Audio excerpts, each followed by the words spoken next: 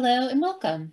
I'm Kimberly Underwood, Senior Editor at AFCEA International Signal Magazine, and I'd like to welcome you to our executive interview series. Today I'm sitting down, virtually of course, with Don Maclean, Chief Cybersecurity Technologist at DLT Solutions. For DLT, Don designs and executes corporate cybersecurity strategies for clients. He is a Forrester ZTX strategist and has a Master's of Science degree in Information Security from Brandeis University. And today we're going to speak with him about ZeroTrust architecture. Thank you, Kim, and thanks for having me. Sure. And Don, I know ZeroTrust architecture has been a big topic over the last year, and it is a move away from perimeter-based security. And there are a confluence of technologies or capabilities at the heart of implementing ZTA, such as continuous monitoring, ICAM, identity credentialing and access management, orchestration, endpoint security, microsegmentation, amongst others. Yeah. I know some of these you consider are forward-leaning technologies and others are foundational technologies. Can you talk about what's important to consider there? Thanks. Well, at DLT, we like to divide technologies in cybersecurity into two broad categories. And our little slogan is that security is foundations plus innovation. In other words, the innovative technologies, the forward-leaning technologies, get a lot of press because they're new, they're different, they're exciting, or at least they're exciting to cyber nerds like me. And the foundational technologies are a little bit more well-known, more commonplace. But what we find is that very often, particularly in our government clients, or customers rather, the foundational technologies are still the focus of, well, the spending, which of course is what we're interested in, but also what they really need to do. So any major undertaking, and implementing a zero-trust architecture is by any definition a major undertaking, requires a solid foundation, just as if you build a house. If the house might look very, very nice once it's built, but if the foundation isn't solid, it's going to crumble. So foundational technologies are commonplace cybersecurity technologies that aren't necessarily associated with zero trust in most people's minds, but are still essential to the whole zero trust picture. Technologies such as endpoint security, encryption of data in place, be it database encryption, file encryption, disk level encryption. And of course, as you mentioned, the identity credentialing and access management, or sometimes called ICAM or shortened to IAM. The whole notion of identity management is, of course, foundational to any cybersecurity effort, but is also essential for it as background or table stakes, if you will, for implementing a zero trust architecture. Zero trust, of course, is not a single architecture, nor is it a single point solution by any means, but you need to have the foundations in place. Now, once those foundations are in place, and that can even include just things like knowing your inventory and knowing your data flows. Where does your data go? Where does it come from? Where is it supposed to go? Can you tell if it's not going where it's supposed to go? And also knowing whether it's classified properly. Where is your most sensitive data? Where is your most valuable data? People tend to use the word sensitive. It's really valuable, right? The most valuable data, and the data that needs to be kept out of the hands of the bad actors.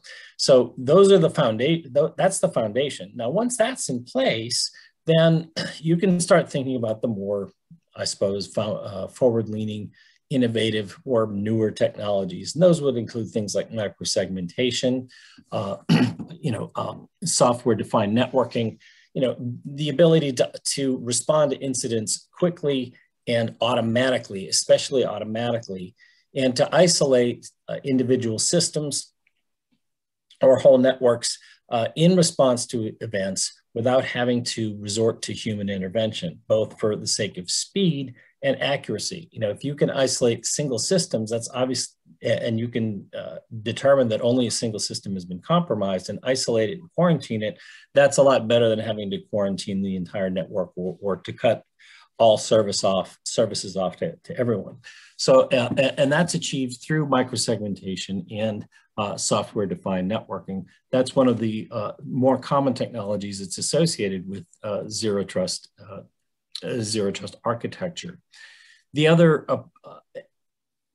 applicable technology, although it's hardly new, is to encrypt all traffic, even on the internal network, because zero trust architecture, or the zero trust philosophy, if you want to call it that, just assumes that your network, that there's no internal network and there's no external network. It's all just as dangerous, it's all just as vulnerable, it's all just as fraught with compromise, whether it's a so-called internal network or external network. And of course, that means the diminishing perimeter, which means you have to encrypt all traffic at all points wherever possible.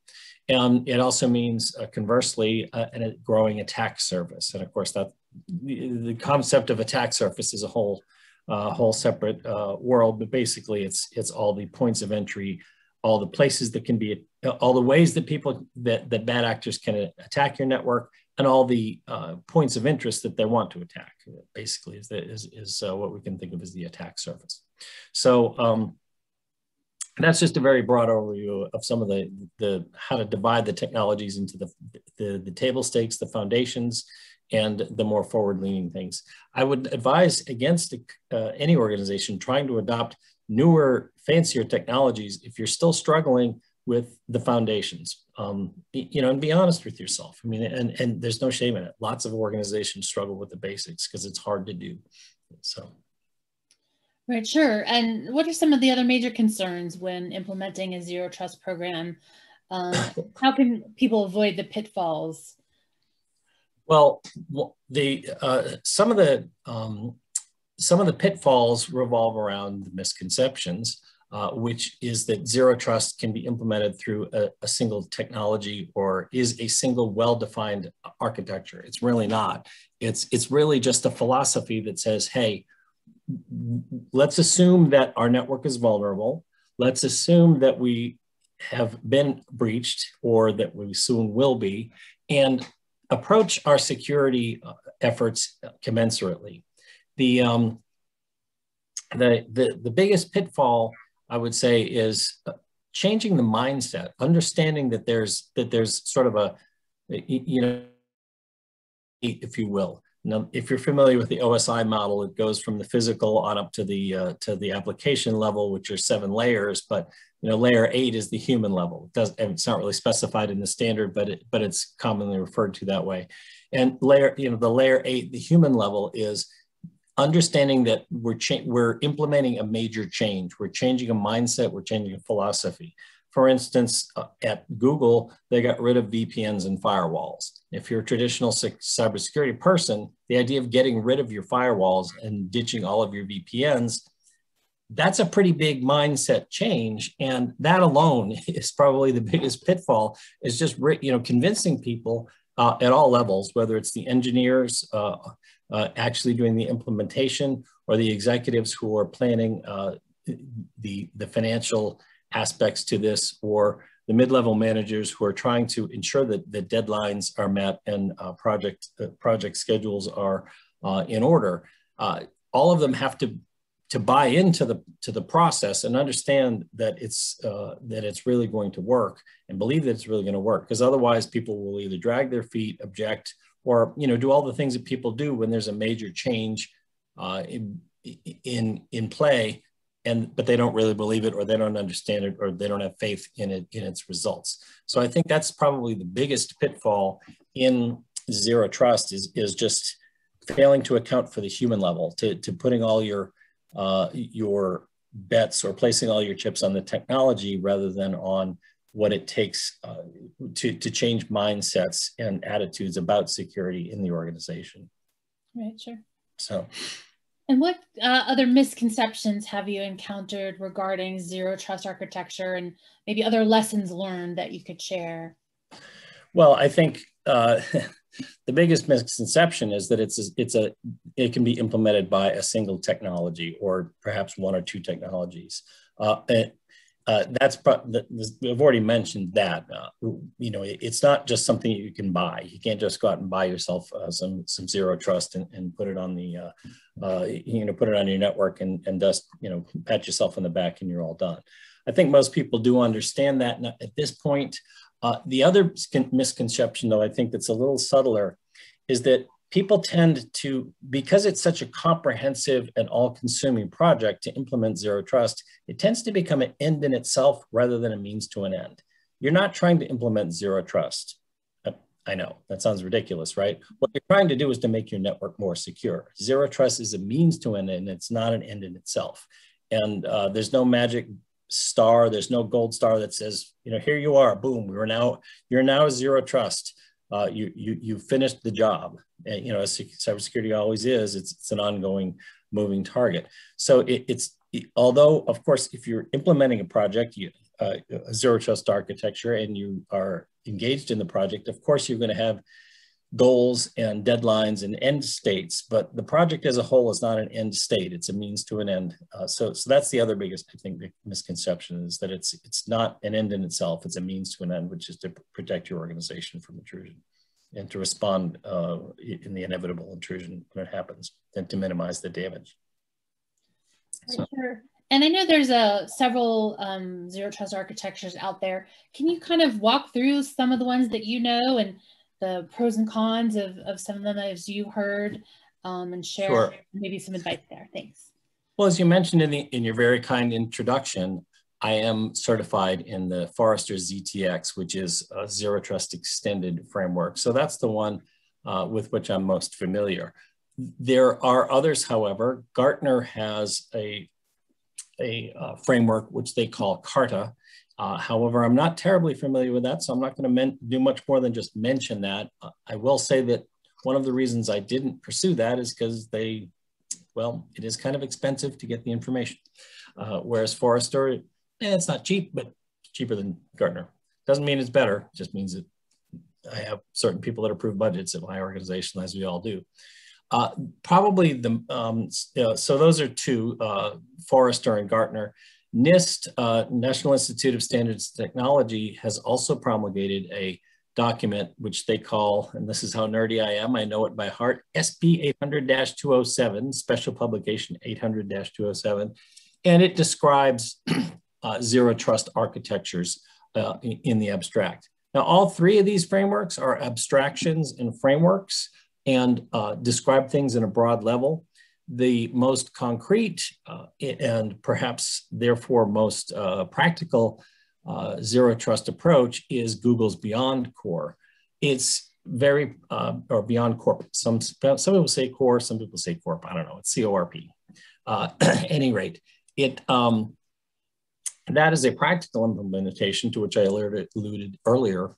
And there that's not just a philosophy or a framework, although they certainly have lots of broad scale documents that you can download and read, but it also has practical implementations and practical outcomes that you can review and understand at your leisure. So those are the four biggies. Three abstract frameworks: Gartner, Forrester, and Carta. Forrester, ZTX, Gartner, Carta, NIST 800-207, and then the practical implementation, which is Google Beyond Core. I would say, based on my experience and based on my review of those documents, the easiest one to digest is that, believe it or not, wait for it, folks, the government document. People tend to think of government documents, particularly standards documents from NIST, as being very dense and dry. Well, I mean, I'm not going to tell you that it's a thrill a minute, read like the next Netflix series, but it is pretty digestible, and they lay things out in a very clear fashion. That said, I think, and maybe I'm simply biased because I'm certified in it, that the ZeroTrust ZTX framework from Forrester is the most comprehensive. I did a review and a comparison of these at one point, and I did a sort of a point-by-point comparison of all of them. All of them advocate software-defined networking and macro-segmentation, no surprise there. All of them emphasize encrypting traffic in transit. All of them advocate the use of network access control, which I haven't mentioned so far today, but network access control in brief is to just ensure that any device or resource that accesses your network, well, keeping in mind that your network may not always be as clearly defined as it used to be, is in compliance with your standards for configuration. In other words, is it up to date with the latest virus protection? Does it have, a local firewall in place? Is it encrypting data as expected? Are the patches up to date, et cetera, et cetera? That's an important feature that all 4 of these approaches advocate. All of them are big on visibility of devices and user behavior. All of them advocate automated response and continuous monitoring and control. Interestingly enough,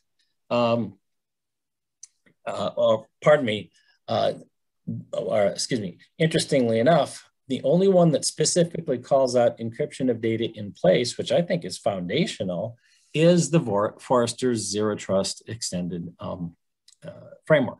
So that was something that sort of surprised me and I found interesting because, one of the most important things you want to do is to make sure that your data is encrypted in place. So in the event, and remember, in the Zero Trust philosophy, we're assuming that you're going to be breached. In the event that you're breached, if the bad actors steal encrypted data, well, it makes it that much harder for them to access the data.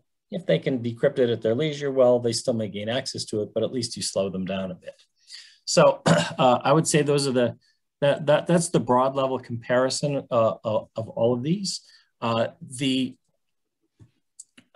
Forrester approach looks at visibility, visibility of devices, users, and user behavior, but they go a little bit deeper on the visibility than the other frameworks. It talks about active to network and active device visibility. And they also talk about visibility and knowledge of workloads. If you're familiar perhaps with something like AWS config service, that's making sure that you know where all your workloads are, that you're monitoring the performance of those workloads, because a change in performance can indicate either just something wrong, something that's gone wrong that isn't necessarily an intrusion, but you want to know about it, but also a change in performance could also be a leading indicator of an attack. For instance, if all of a sudden the machine is CPU cycles have gone way up, that may be an indicator that it's been compromised and is being misused for something like Bitcoin mining or something like that. So the Forrester approach emphasizes making sure that you have visibility and the ability to monitor your entire application stack workloads. In other words, all the applications, that includes the application level, the operating system level, the virtual machines or containers if you're running something like Docker, and also even down to the hypervisor level. In other words, look comprehensively at the entire infrastructure. They call it a workload. I think perhaps the word infrastructure might be more applicable, but they call it a workload.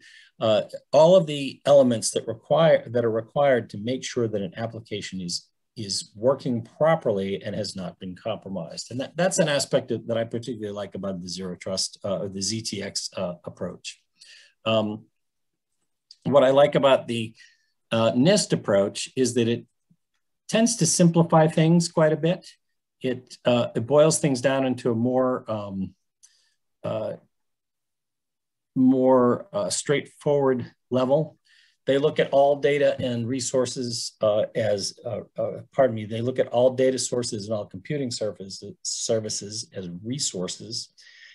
They look at communication and insist that all of it is secured, although so do the other models. They want to make sure that access is granted on a per session basis and is updated and monitored throughout the session. In other words, it's not just log in and sit back and assume that everything's fine because the session might be hijacked. Log in, monitor the behavior of that session. If something unusual starts to happen, require more authentication. Make sure that each access is associated with geolocation, time of day, group membership, etc., recency of access, and so on and so forth. The NIST approach also wants to make sure that you that you monitor the integrity and security posture of all your assets at all times. That's similar to the visibility of the workloads that I was talking about earlier with Forrester, and that that you have a complete asset inventory. Remember, we were talking about foundational technologies.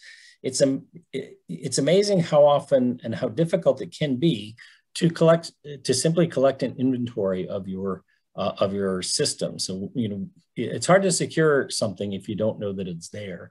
And when it's scattered across a wide range of home networks, such as the one that I'm using now, it can be even more difficult to know what systems are on your network and which ones are subject to either being compromised or being misused for further compromise, for lateral movement, as it's called. So just to give an example, at one major government organization that runs a lot of hospitals, they mentioned that they have 220,000 makes and models of devices. Now, that's not 220,000 devices, that's 220,000 makes and models of devices. And they might have 10, 15, 20, 100 of each make and model. Moreover, since it's a healthcare environment, some of those devices have to be online at all times because literally some people's lives can depend on them. You can't just take them down for a minute while you install a new patch or something, or are used only intermittently, and therefore it's hard to get an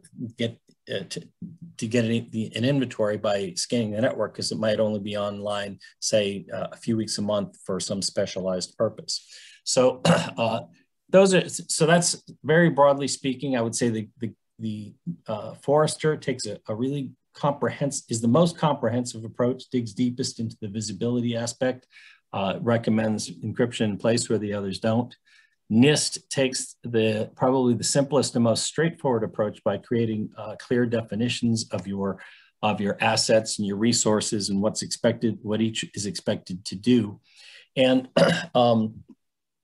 Gartner Carta, well, I don't want to talk about that one too much because I don't know that much about it, but the plus side of Google Beyond Core, or Corp, depending on which side of the country you come from, so I guess, is that there are practical implementations, that it is a practical implementation. The downside is that some of what they've done is specific to Google, so they then may not be applicable to your organization, because as you may be aware, Google is a rather large organization.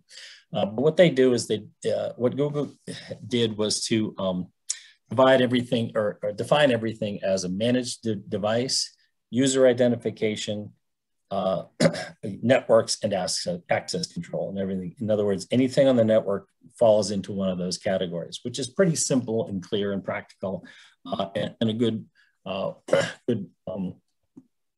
starting point for creating a zero-trust architecture. So that's an overview of some of the approaches to zero trust that are out there. Depending on your individual needs, your individual approach to how you do things, you can choose the one that you find most appealing or most practical. I would recommend starting with NIST because it's free. You can download the document. It's government. It's not copyrighted or anything like that. You can always, and it's actually not that long. The document, I think it's only like 37 pages, just pretty short. So anyway. Sure. Well, thank you for walking us through all of that, Don. Anything else you wanted to add? Well, just keep in mind, it's that zero trust is it's a end to end in itself, as I've mentioned, and with any major project, you have to keep in mind the old, the old well-known triangle: cost, schedule, and performance. Remember that it's a major culture shift, so change management comes into play in a big way. And in fact, when I was getting my ZeroTrust extended certification, that was probably the biggest single chunk of the course was change management, which kind of surprised me. I was expecting a lot more in specific technologies. That requires, of course, grassroots support. You need to convince the people on the ground that are doing it. You also need top-down support. If management isn't behind and if they don't believe it, then it's not going to happen either. And then where possible, if you can quantify return on investment on any major project, including ZeroTrust, that's always going to go over well with the people that are responsible for the organization as a whole, particularly the money, so that they can go to the board or whoever is responsible for the money and say, look, we spent all this money on ZeroTrust implementation, but we can show you that, yes, we are now statistically much less likely to be attacked. The average cost of a breach that we estimate is now much smaller than it used to be. Yes, we had a breach, but it was much less costly, and we were able to respond to it more quickly and at less cost because we had automated remediation in place, things like that. And if you can put those in numbers, that's going to help. That was terrific. Thank you for walking through those considerations of ZeroTrust architecture and its implementation. And thanks to all of you for joining us for this executive interview series with Signal. Again, that was Don Maclean, Chief Cybersecurity Technologist at DLT Solutions. Thank you. Thank you, Kim.